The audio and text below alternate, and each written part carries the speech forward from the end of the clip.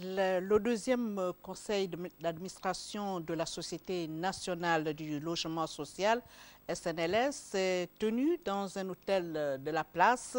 À l'ordre du jour, la clôture des comptes 2013 et l'adoption du budget d'exercice 2015.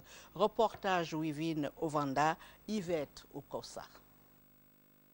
Médecine, c'est-à-dire échanger et partager les connaissances avec les structures agréées, que se tient cette première journée d'endoscopie digestive, baptisée Journée Gastro-Training. Cette initiative du président de la République, Ali Bongo Ondimba, en partenariat avec l'hôpital américain de Neuilly.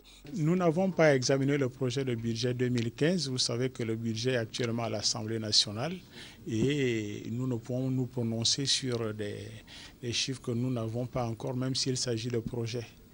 Notre objectif, promouvoir les échanges des expériences entre les endoscopies. Nous sommes en train d'examiner la question, mais je vous donne rendez-vous dans, on va dire, 3 semaines à 1 mois au maximum pour qu'on se prononce tout à fait sur la question, mais la question à étude.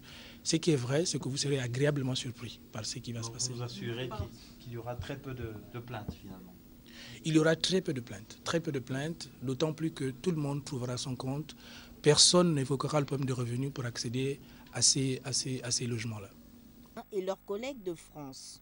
La formation, qui a vu la participation de plusieurs médecins de la place, leur a permis de suivre en direct, à travers la vidéoconférence, une intervention chirurgicale sur l'intubation de la sonde gastrique depuis Paris.